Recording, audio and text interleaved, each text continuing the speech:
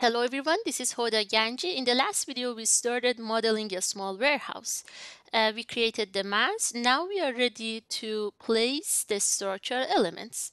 I'm gonna type TW to go back to tab view. Then we're gonna continue from step 4. Place structural columns on grid intersections, columns height as per section and details. So let's first see it in 3D.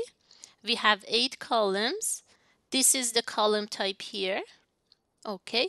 And the height, we can follow section 1 for the height. How about we also draw section 1 in our Revit model?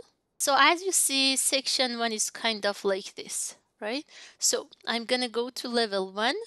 I'm gonna go with view, section. I'm gonna draw a section like this. If you prefer for the section bubble to be on the right side, you can change it as you wish. Section line here, there is a split. We can do the split segment kind of like this. Okay, so this is our section 1. I can move this a little bit inside, and I can go to my section 1 view. Sections are added here. Very good.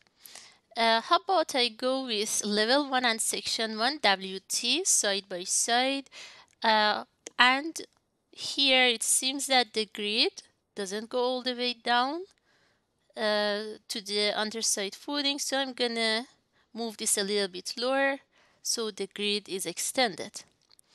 Okay, now we are going to have a structure column, so I'm gonna go with structure column. The column type is already imported here. The column type is HSS203, this one, which is exactly what we have here. I might go with add grids, and I want to select the window. So all these grid intersections are selected, finish, and it says that we cannot see them there, right? So we should see why we don't see our sections in level 1. So maybe here I just want to quickly bring my 3D view. I see the columns in 3D, but we don't see it in level 1. So I'm going to draw a window like this, go to filters, check it on, only select the structural columns. And let's see, we want the columns. Pair the drawing here, as you see, we want them to go from level 1 to roof plane. So I'm going to go with level 1 as for the base level, and I want to go with roof plane as for the top. In addition, see at the bottom, the column goes 400 millimeters lower than level 1. You can see it here in section and in the detail 2 here. If this is level 1, column goes 400 below level 1.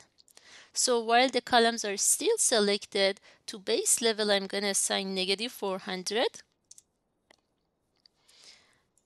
Let's see the top of the columns. The top of the columns are slightly different. So if this is our roof plane, it seems that we have a beam which is 300 millimeters. So for now, I'm going to move all of them 300 millimeters lower than the roof plane. So I'm going to go with roof plane moving down. So it's going to be negative 300 here. Apply. Okay, let's go to section 1. So why don't we see the columns here? First, make sure in the section level of details is set to fine, right? Otherwise you don't see the column. Then we need to move this up, and we can also hide crop region now if you want.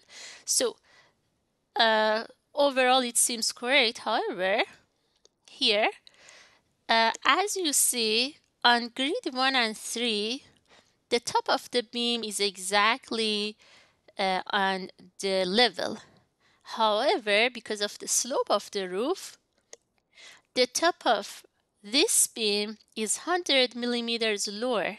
So the columns which are on grid 2, which is these 2 columns, I can draw a window like this, filter, check none, the two structural columns. The top offset should move another 100 millimeters lower, so this is going to be negative 400. It's affected in the section you see. How about grid number 4? On grid number 4, basically the top of the beam and the top of the column is 100 millimeters over the roof plane. So we'll go back here. I'm going to select the columns on grid 4 like this. Filter, check none, only the two columns. Instead of negative 300, it should be negative 300 plus 100, as you see here, which is negative 200. Apply. So this is how the columns work. Step 5, we're gonna draw the beams. Let's see the beams. In 3D view, we see that the beam type is UB05 by 165 by 40. Those are the beams, right? And we have two beams on the mezzanine level. Let's see it in section. On section is exactly on top of the column. And if we assign it to the roof plane and work with it, it's just going to exactly match with the columns. So that's why instead of level 1, I want to go to the roof plane, and I want to change this to fine level. If it's not, change it to fine level. Then we're going to go with beam. The beam is already loaded, and I want to draw it basically from the intersection here to intersection here. If you are not sure where it goes, let me show you how underlay here works. Maybe I can go to underlay in the view settings, change this to mezzanine level. Now you see the columns that we did not see before. Basically, it should go till the center of the column, right? So I'll go with the beam, and I can draw it from the intersection here to the intersection here, right? Now in the section, you see that the beam is drawn, and you see that its level is roof plane, and it's exactly ending on this level, which is roof plane. In section, if you want to also make an elbow here, you can do so it's a little bit nicer. So the beam that we have, I want to select it, and I want to copy it so that we have it on all our grids. Grid number 2, 3, 4. On grid 2, we need to move it 100 millimeters lower because of the roof slope, as you see here. So I want to select the beam on grid number 2. To the start level and end level offset, I want to assign negative 100. Let's also see it here. It's a little bit higher than where it should be. So I want to assign negative 100. Now one end is good, the other one is not. So remember to assign negative 100 to both ends. Now this is correct. You can see in section 2. This is already good. And the last one, we need to move this 100 up on both ends. 100 millimeter, 100 millimeters. And now the beams are good. Let's go back to the section. Let's not forget about the beams here, which are on mezzanine level. If I go to my call out, the view number 6 here, we see that in mezzanine, it's also the same type of the beam, UB0516540. That's exactly what we had. So these two further beams, this one, which in section is this one and this one, on mezzanine level, if we check it, we should place it around mezzanine level and then drop it by some values, right? So I want to go this time to my mezzanine level, and we already see some columns and everything is good. And I want to place beams. I'm going to go with beam, and we're going to go from here to here. You see the beam here. That's good. If I click on it, it says that it's on mezzanine level. Let's check the height offset from mezzanine level. We need to refer to this detail. This is mezzanine level. 100 millimeters is the thickness of the floor.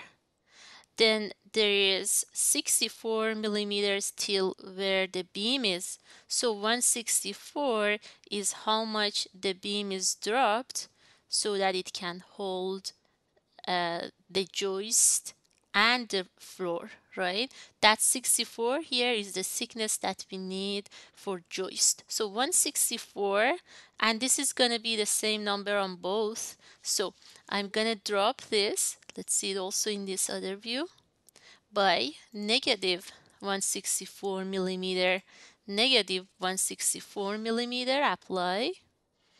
Let's see it on section. This is exactly how we want it. And then I can go to mezzanine and copy the beam to grid 4 here. So now we took care of all our beams and columns.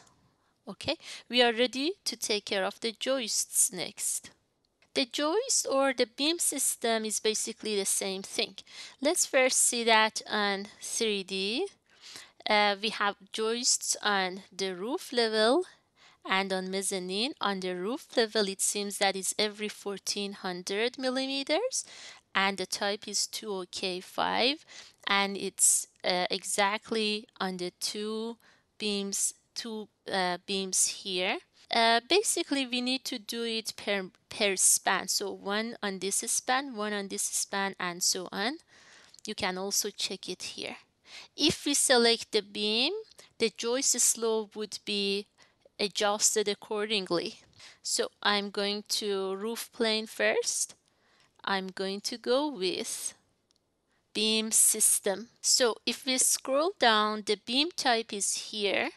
It's telling me that it is 20K5. That's exactly what the drawing indicates. Another thing we need to check is fixed spacing, as discussed, is 1400 on the roof level. So I want to change this 900 to 1400, apply. And here it gives me the option to pick the supports. So I want to first pick support 1 and 2. The good thing about picking the support is that it's going to automatically adjust that slope thing. And we also gonna pick this line and this line, and then I can just trim,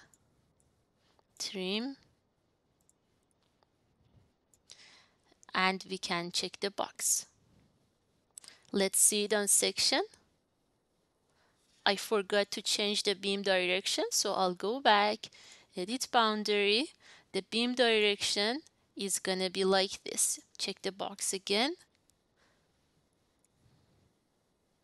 Now, as you see here, the slope should have been adjusted. If you see on the section here, the slope is adjusted and it's exactly on top of that beam. Okay, so let's continue. Let's start it again here. So roof plane, beam system, settings are right because we just adjusted them. I want to go with sketch beam system, pick the supports, which is beam on grid 2, beam on grid 3. Pick the lines, which is this one and this one. Trim the area. Beam direction, click on this line, check the box. Double check on section, that exactly ends on the beam. That is correct. Remember that this is set to fine level of details.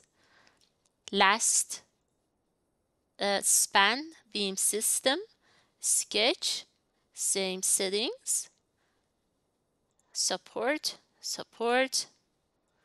pick line, trim the edges. We need a closed rectangle. Beam direction, check the box, check it on 3D. Let's then take care of the beams on mezzanine level. The difference is that It's 900 every 900 millimeters. Let's see it on this view. It's exactly on top of that beam. So I can go to my mezzanine level again. I want to go with what? Structure, beam system. Pick the supports. Boundary should be completed by picking lines, trim, trim. As we discussed, the only difference is that spacing is 900. 900. Apply, check the box. It seems that some place here, the trim, I didn't do it exactly correctly. So continue, trim it again, and then check the box. Oh, I forgot about the direction. So edit boundary, beam direction, one click here. That's now where you see it correctly now. And if you get a quick dimension here, DI, you're gonna see that we have exactly 100 millimeters for the floor thickness. So now our section 1 exactly matches with what we have on the drawing here. So we took care of step 4 or 5. We'll continue the rest in the next video. If you want to go back to your tab views, you can use TW, and just as before, if you want to close inactive views, because we have too many views open, just click on close inactive views. That's it for this video. Please like and subscribe for more videos. Thank you so much.